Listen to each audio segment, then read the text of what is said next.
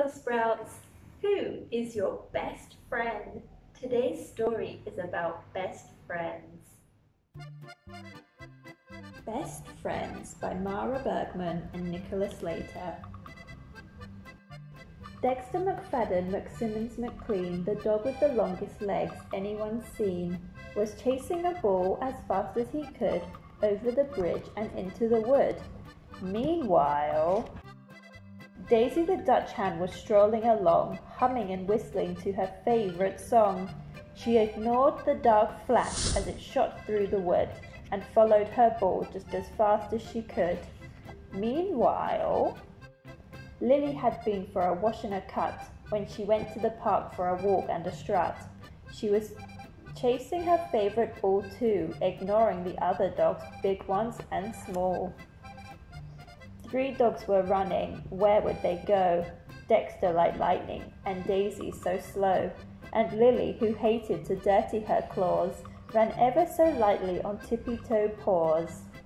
Meanwhile, William was running as fast as he could, calling for Dexter, who ran through the wood, while Jack was happily strolling along, looking for Daisy and singing a song, and Maddie was searching and searching for Lily, who just had her hair cut and looked rather silly.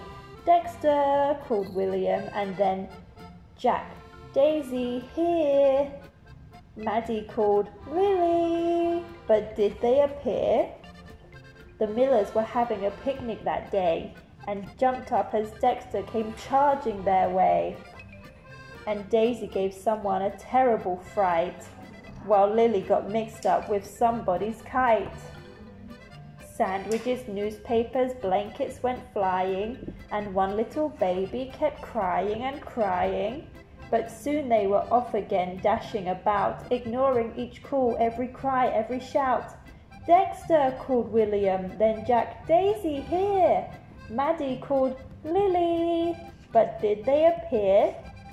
Then the children grew worried. What was that sound? They ran to the scream.